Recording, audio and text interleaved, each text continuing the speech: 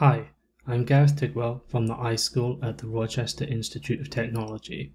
I'll be presenting my paper called Nuanced Perspectives Towards Disability Simulations from Digital Designers, Blind, Low Vision, and Colorblind People.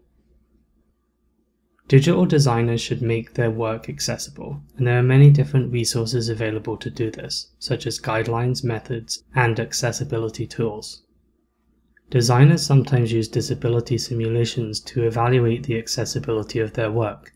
A designer may enable a screen filter that adjusts colors to simulate color blindness, or they may wear a blindfold with the intention of identifying how a blind person might use a system.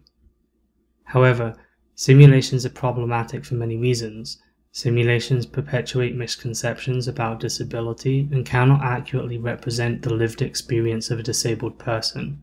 Simulations are harmful and can exclude disabled people from being included in the design process.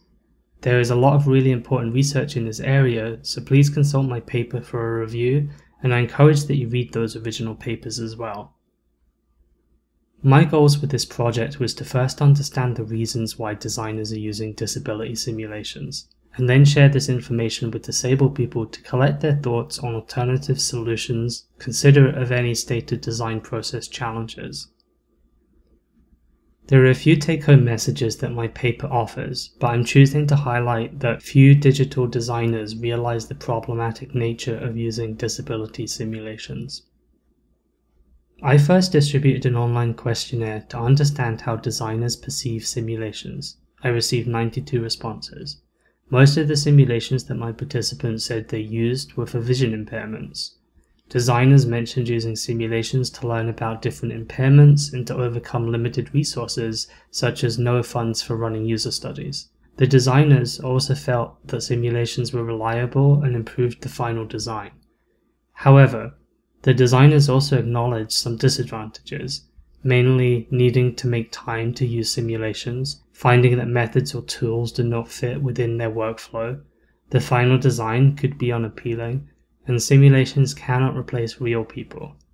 It is promising that some designers recognized several limitations, but less than half actually expressed this concern, and 3 designers believed simulations had no disadvantages.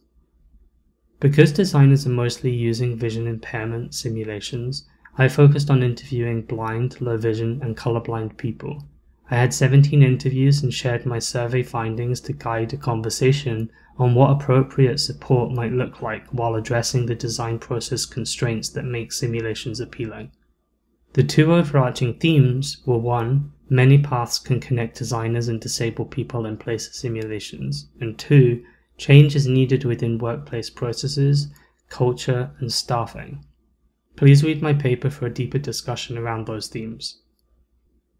So my findings echo prior work and current conversations that advocate for more expert input from disabled people during the design process, which will also increase digital content accessibility.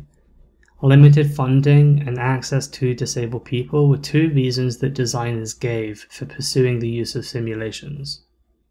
So reflecting on how to support digital designers in overcoming constraints, my interviewees emphasized that hiring disabled people to work within companies is important, so long as the role is created as an integral part of the design team rather than as a token position.